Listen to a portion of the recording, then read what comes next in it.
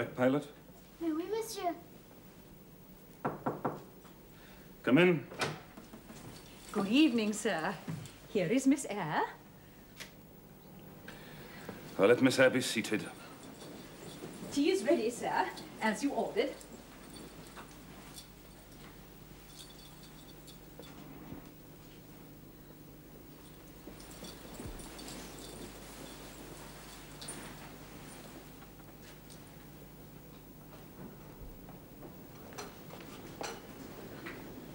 Adele, Miss Eyre, please come to the table. Oh, I am so sorry you had so much estate business, sir. I do wonder at your patience and perseverance in going on with it. Madam, I should like some tea. Oh, yes, of course, sir. Will you pass Mr. Rochester's cup? Adele might perhaps spill it.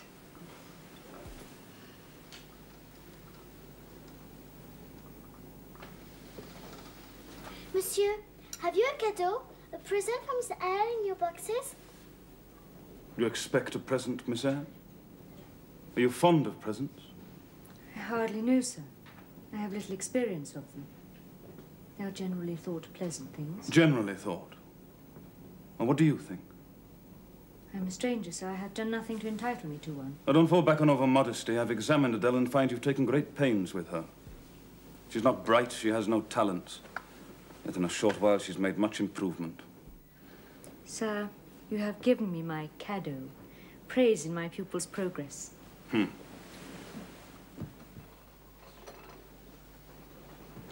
Miss Eyre, come sit here by me.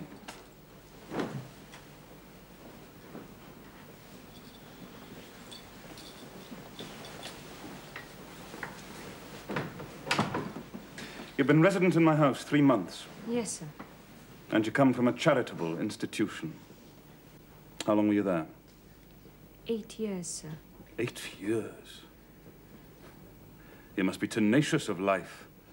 No wonder you've rather the look of another world. When you came upon me in Hay Lane last night, I thought unaccountably of fairy tales. Who are your parents? I have none, sir. Nor ever had, I suppose. Do you remember them? No, sir. I thought not. So,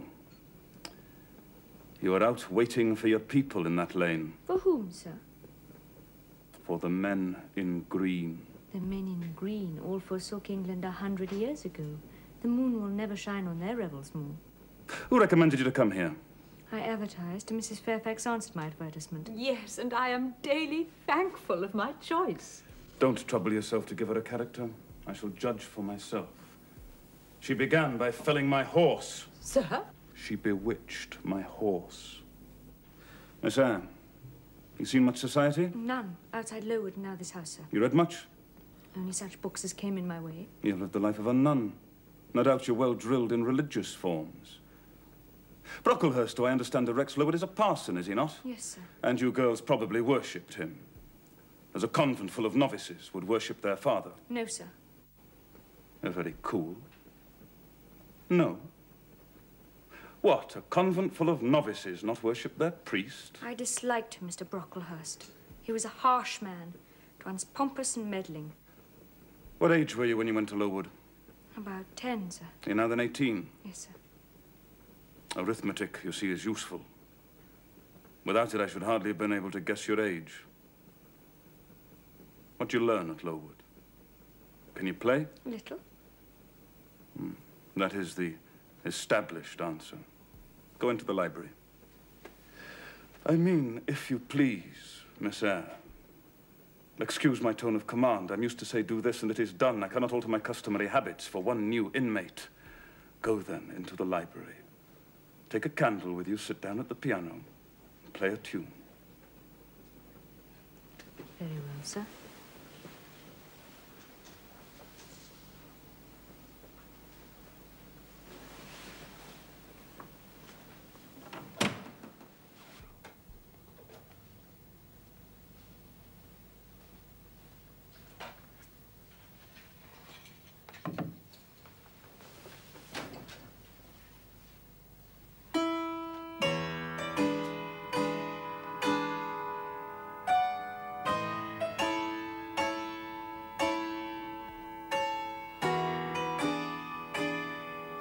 Enough.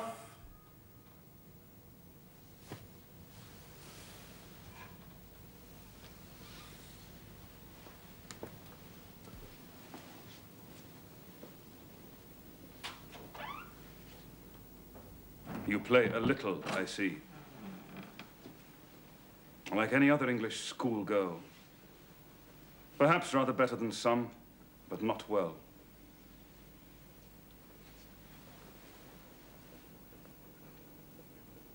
Adele showed me some sketches this morning, which she said were yours. They're on the table. Bring them.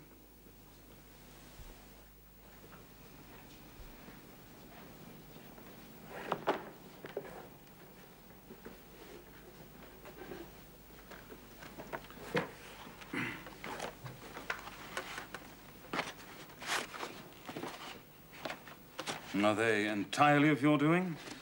Probably a master aided you. Certainly not, sir. Ah. Hurts pride. Now, there are 3 in particular. Where'd you get your copies?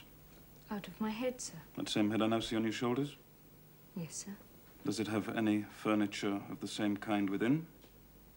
I should think it may have. I hope better. Were you happy when you painted these? Painting those pictures was one of the keenest pleasures I've ever known.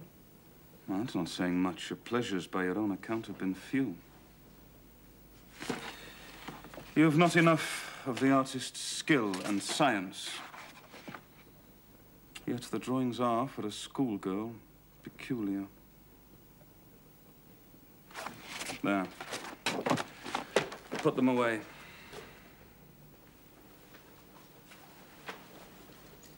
It's 9 o'clock. What are you about, Miss Eyre, to keep Adele up so long? Take her to bed.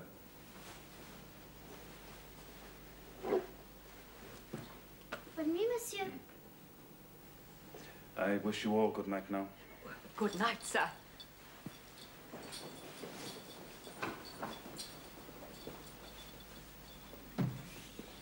Good night, sir.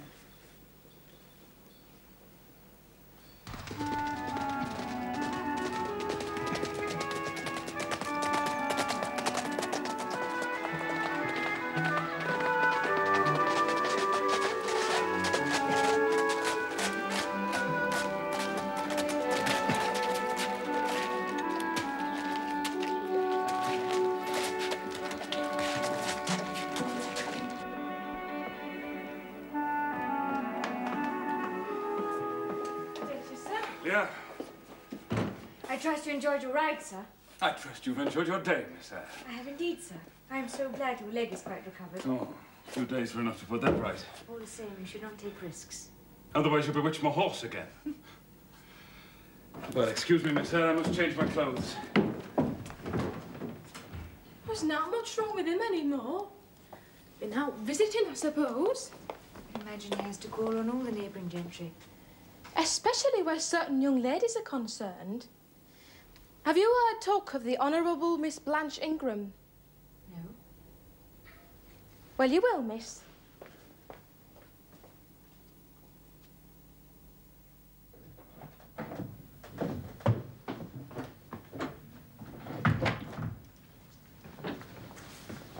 Morning, Mr. Rochester.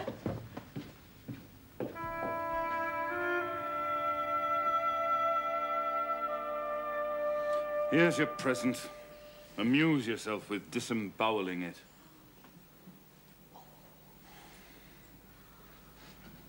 Is that Miss Eyre? You wish to see me, sir? Come forward, Miss Eyre. Be seated. Don't draw the chair further off, Miss Eyre. Sit down exactly where I placed it. If you please, that is. Confound these civilities, I'm always forgetting them. Oh, ciel, que c'est beau! Come, child. The master wishes to speak to Miss Eyre.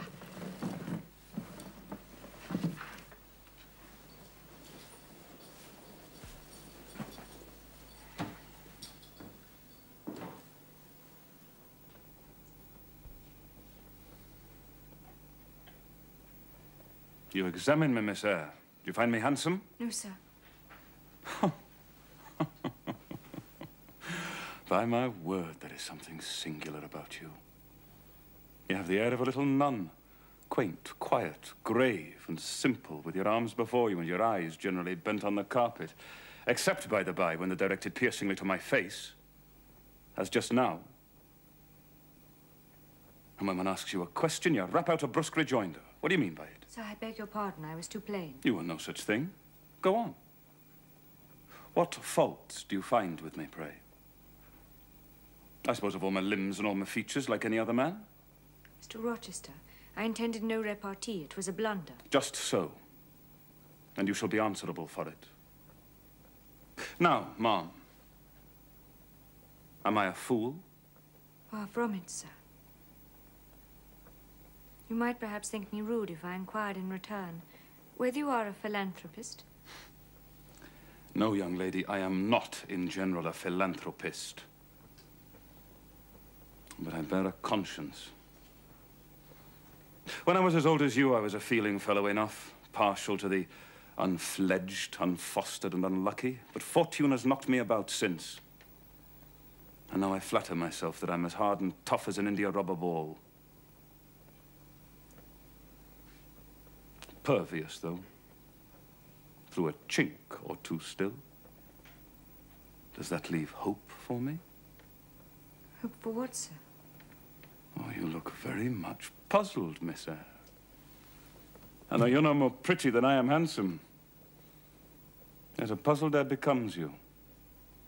Besides, it's very convenient. It keeps those searching eyes off my physiognomy. So, puzzle on.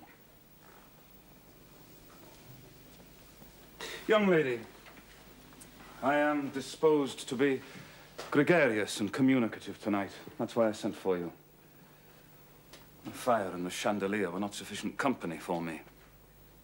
I can't talk to an old lady or a young child, no pilot, but you. You puzzled me the first evening I invited you down here. But pleased me now to draw you out, to learn more of you. Therefore speak. About what, sir? Oh, whatever you like. You're dumb, Miss Eyre? Stubborn? And annoyed, hmm? Ah, I put my request in an absurd, almost insolent form. Miss Eyre, I beg your pardon. The fact is, once and for all, I do not wish to treat you like an inferior.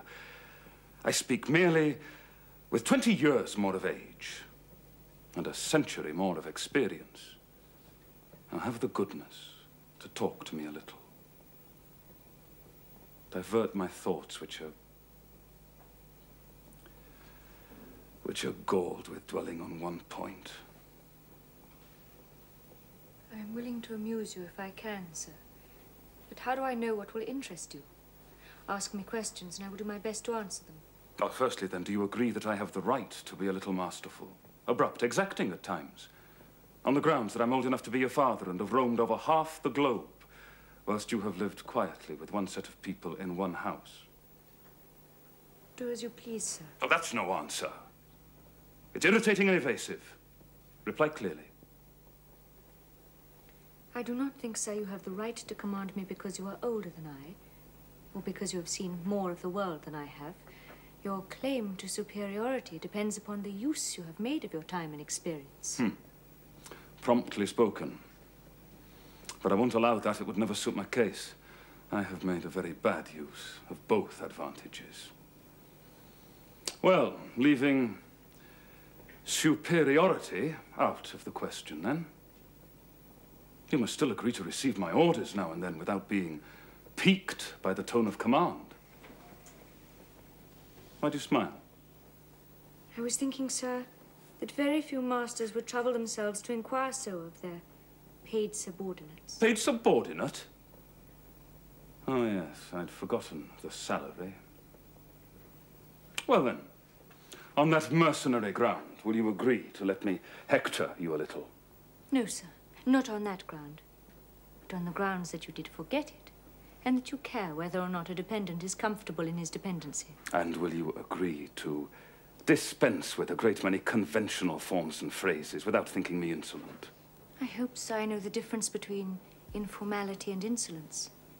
The one I rather like, the other nothing freeborn would submit to even for a salary. Humbug. Most things freeborn will submit to anything for a salary. However, I mentally shake hands with you for that answer, despite its inaccuracy. Not one in 3,000 raw schoolgirl governesses would have answered me as you have just done. However, I don't mean to flatter you. For all I know, you may have intolerable faults to counterbalance your few good points. Oh. Yes, you're right. I've plenty of faults of my own. I was thrust onto a wrong tack at the age of 21, and have never recovered the right course since. I might have been different. I might have been as good as you. Wiser. Almost as stainless. I envy you your peace of mind, your clean conscience, your unpolluted memory. How was your memory when you were 18, sir? Oh, I was your equal, Miss Eyre. Quite your equal. Nature meant me to be, on the whole, a good man, Miss Eyre. But you see, I am not. I am a trite, commonplace sinner, hackneyed in all the petty dissipations of the rich and worthless. I wish I'd stood firm. God knows I do.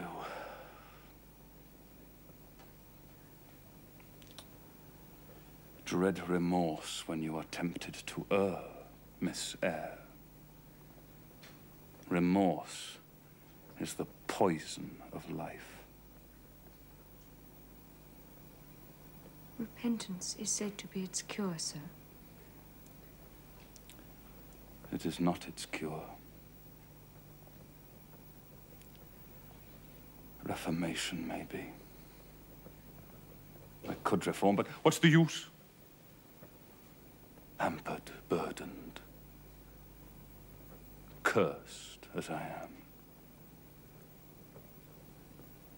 Besides, I have a right to get pleasure out of life, and I will get it, cost what it may. Then you will degenerate still further, sir. Why should I? If I can get sweet, fresh pleasure, and I may get it. As sweet and fresh as the wild honey the bee gathers on the moor. See, you're like a little bird trapped in a cage, vivid, resolute, restless, but a captive. Were it but free, I would soar cloud high. To speak truth, sir, I do not understand you. Well, at this moment, Miss Eyre, I am paving hell with energy. Sir? I'm laying down good intentions, which I believe as durable as flint.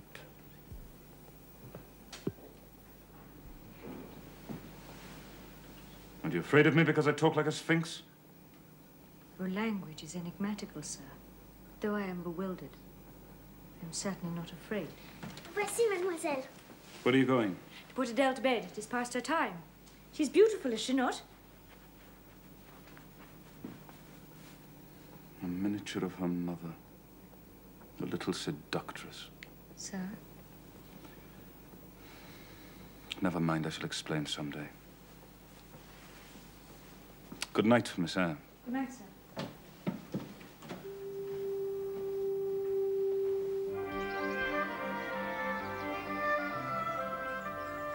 Keep still, Adele. Keep still.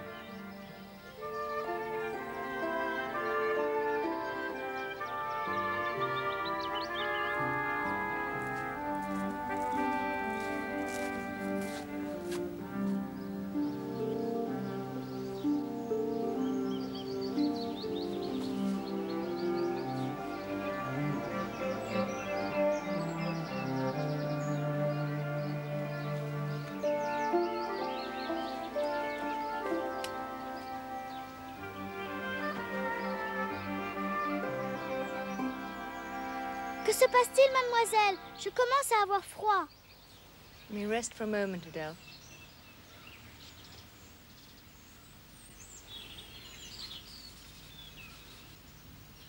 I promised you an explanation, Miss Eyre.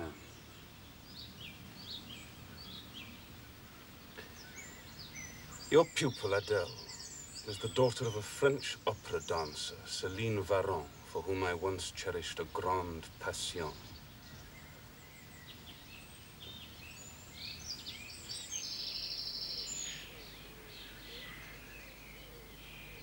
No reproof, Miss Eyre? No moral homily? No, sir.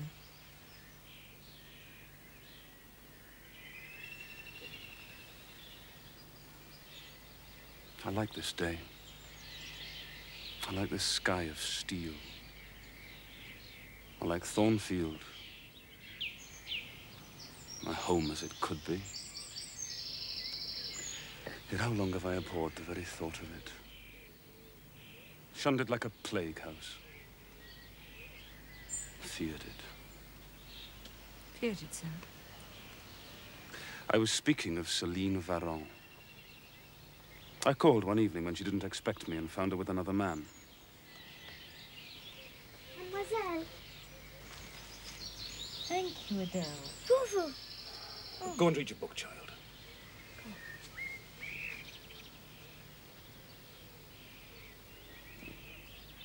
He was a cavalry officer. A brainless and vicious youth. A woman that could betray me with such a rival was not worth contending for. I paid her off. You never felt jealousy, did you, Miss Eyre? No. Of course not. You never felt love. I'm so ignorant of the world. Perhaps I should have guessed at something of the sort. Now you know she is the illegitimate offspring of a French opera girl, you will perhaps think differently of your post and your protégé. You'll be coming to me with notice you intend to leave, that you've found another position, that you beg me to look out for a new governess, No, sir. Adele is not answerable for either her mother's faults or yours. I have a regard for her. Now that I know she is in a sense parentless, forsaken by her mother and disowned by you, sir, I will cling even closer to her than before. Sir? Mr. Barrow, the agent's here, sir. He said you wish to see him at once. Yes, I do. Put him in the library.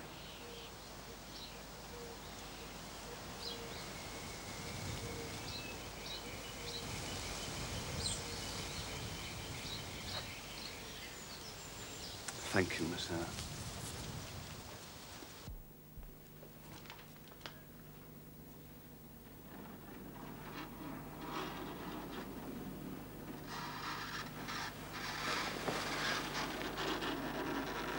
Who's there?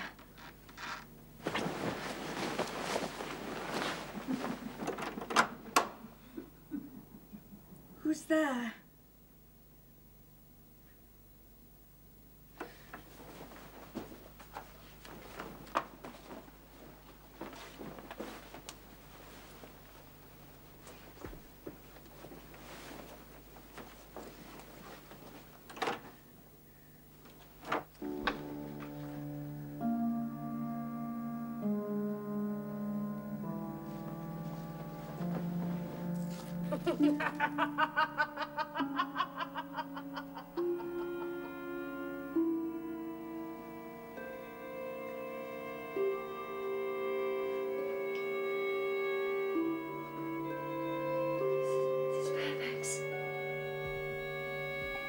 Fairfax.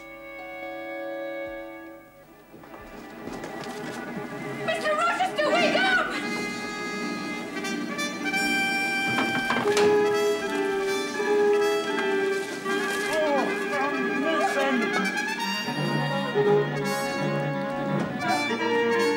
Put it out!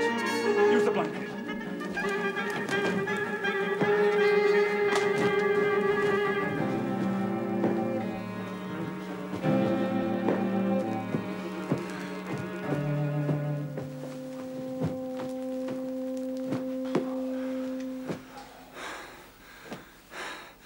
This is not one of your witchery, you sorceress. I heard someone creeping in the corridor. I heard a terrible laugh. Whoever it was set fire to your room and then fled through the door to the upper staircase. Shall I fetch Mrs. Fairfax? What the deuce for? What can she do before morning? Let her sleep. Here, John. You will wake no one.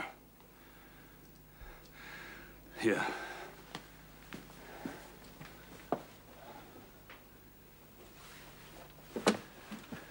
Here, put this around you. Sit there.